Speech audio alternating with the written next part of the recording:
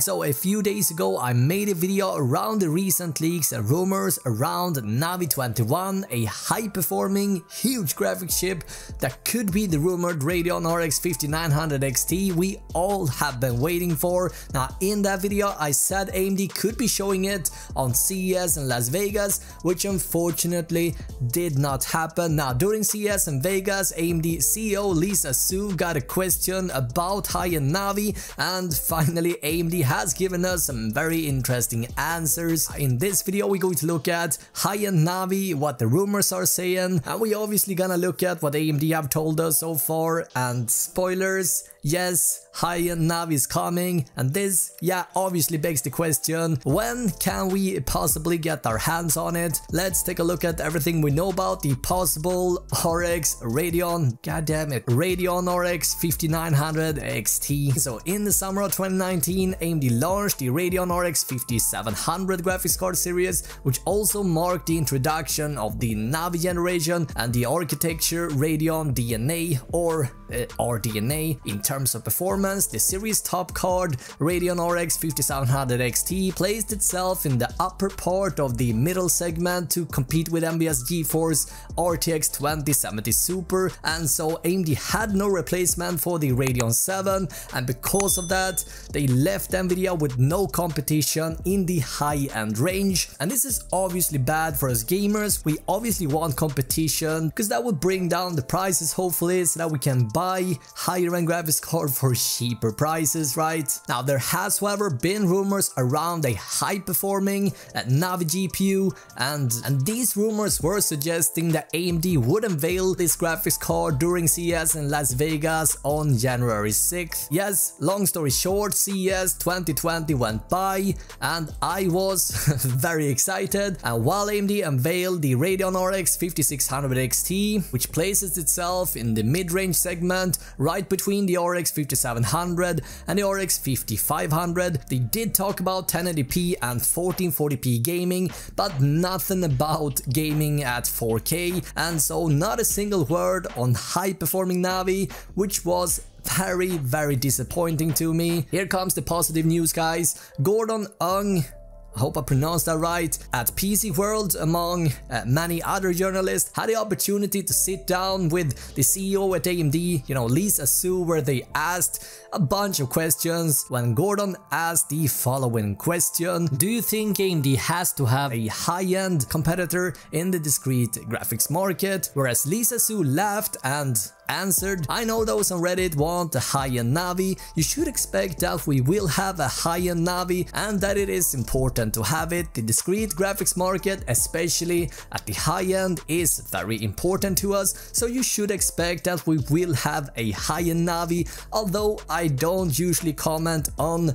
unannounced products. And so this definitely confirms the fact that a high-end performing Navi graphics card is possibly, several graphics cards obviously are in the making. Previous reports indicate that the possible RX 5900 XT, or whatever AMD decides to name it, will be based on the new and larger Navi chip called Navi 20, or possibly the Navi 21, which will be manufactured on TSMC's redefined process 7nm plus. So this high-performing Navi is going to be based on a totally new chip this time, and so it's not going to be Navi 10. The rumors are suggesting a Navi 20, or again a possible Navi 21. So what can we expect from this chip? How powerful will it be, and can it actually compete with NVIDIA's top performing graphics card? Let's look at what we know so far. So about a week ago, a high-end Navi GPU called Navi 21 were spotted on a Taiwanese forum, which then was picked up by someone on Reddit. And if these rumors turn out to be real, guys, this GPU could actually be the graphics chip that Lisa Su is referring to. Now, we gotta need a disclaimer here. Now, as this information hasn't been confirmed by AMD, you have to treat this with a scoop of salt. But according to this leaker on Reddit, Navi 21 features a 505mm die size and GDDR6 memory. Now, in comparison, Navi 10 has a die size of 251mm, and so this new chip is twice as big. Navi 10, if you don't know, were used in the Radeon RX 5700 5700 XT. WCCF Tech is reporting that this is even bigger than AMD's Vega 20 GPU, which had a die size of 331 square millimeters, so it could mean that we're looking at the powerhouse of a chip, which should definitely be faster than anything the AMD has released yet. Now, the AMD Vega 20 featured 13.2 billion transistors, so the Navi 21 GPU could exceed 15 to even 60 million transistors, which would make this chip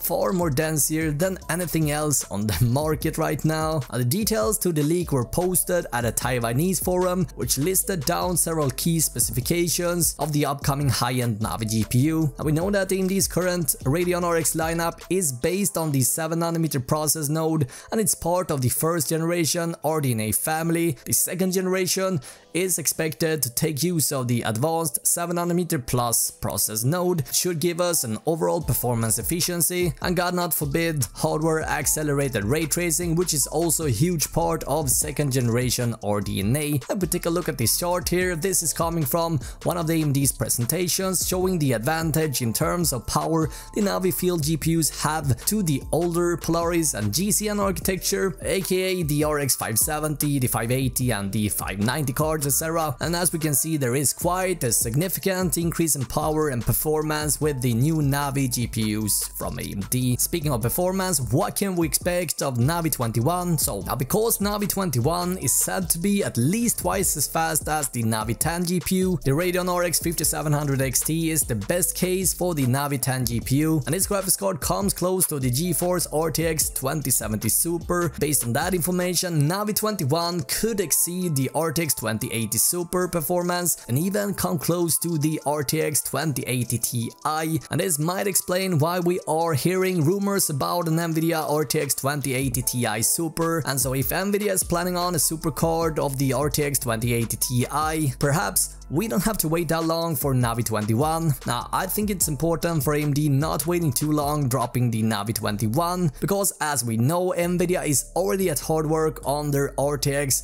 3000 series as well. Anyway, we know that clock speeds are important, but nothing is said from the leaker, and so unfortunately makes it quite hard to know how fast this GPU will be and how hot it will run, of course. But yeah, we can assume that because of its huge die size, it's going to be a power-hungry beast. Navi 10, for example, has a TDP of 225 watts, and so assuming around 300 watt for this one wouldn't be completely unreasonable. As stated on Reddit, this card will be using a GDDR6 memory and not HBM this time. Now, WCCF Tech is reporting that this would mean that we are likely to get 384 to 512-bit memory interface, which should either give us a 12GB or 16GB of memory. Again, WCCF Tech is reporting that AMD could also go one step ahead and offer 24 to even 32GB of GDDR6. 32 gigs of VRAM seems a bit extreme, but 12 to even 16GB would be pretty sweet, and considering the fact that next generation consoles are rumored to get around 12GB of VRAM, which are set to release later this year, picking up a graphics card with anything less than 8GB of VRAM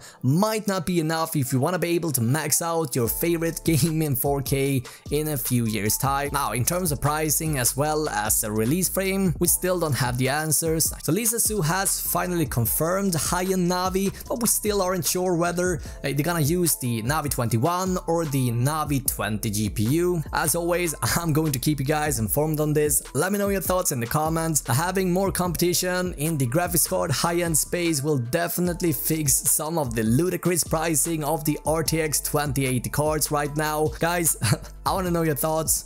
What do you think about Navi 21? Please let me know in the comments below.